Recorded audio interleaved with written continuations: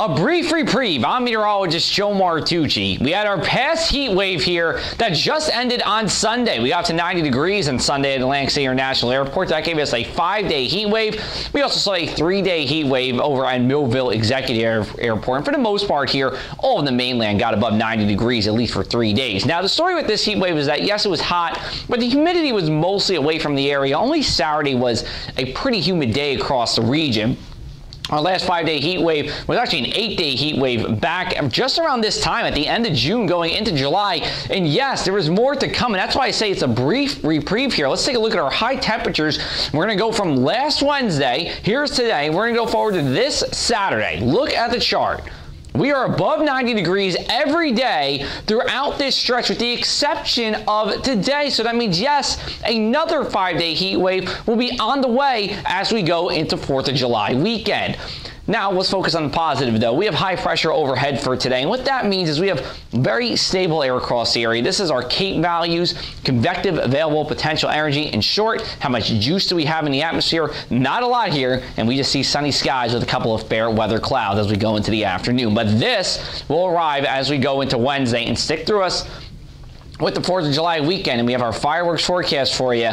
It does look like we will be dodging showers and storms, but they are not going to be widespread. And I would say it's one of those things where if it gets moved, it's just moved for a little period of time, or you might go on as planned here. Let's look at our afternoon numbers for you. Low 80s across all of South Jersey here. Mix of sun and clouds. Light northwest wind, but a sea breeze will develop as time goes on. Speaking of that sea breeze, let's look at our sea temperatures. We're pretty much between 70 to 75 degrees for a large swath of South Jersey here. UV index is very high. Rip current risk is a low, so very good day to get in the water and enjoy. Let's go into tonight. We'll be falling through the 70s this evening, and then we'll have temperatures in the 60s overnight. You can leave the windows open tonight. Probably going to be the first time you have done so in a while, and will be the first time or the last time you will be able to do so for a while as well. Light and variable wind. Then we go to Tuesday here. Sunny start. Clouds build in. Most of your day is dry. We get to 91 degrees, but storms do arrive between 5 to 7 p.m. Not expecting severe weather, but there is the potential for a few areas of roadway flooding as we go into the evening. Here is our 7-day forecast. You see a lot of lightning here throughout the next 7 days.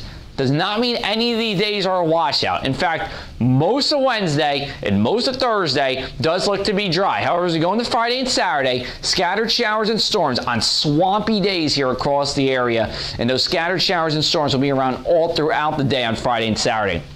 Not a washout, but just something to keep in mind. At the shore, again, all these showers and storms will be around. Temperatures staying in the upper 80s as opposed to the 90s. Only exception will be Saturday as we see a temperature around 90 degrees. We'll be talking plenty more about the holiday weekend and just how dry it is going to be. You can follow me on social media for that, Facebook and Instagram at JoeMartWX, Twitter at ACPressMartucci, or thepressafac.com/weather.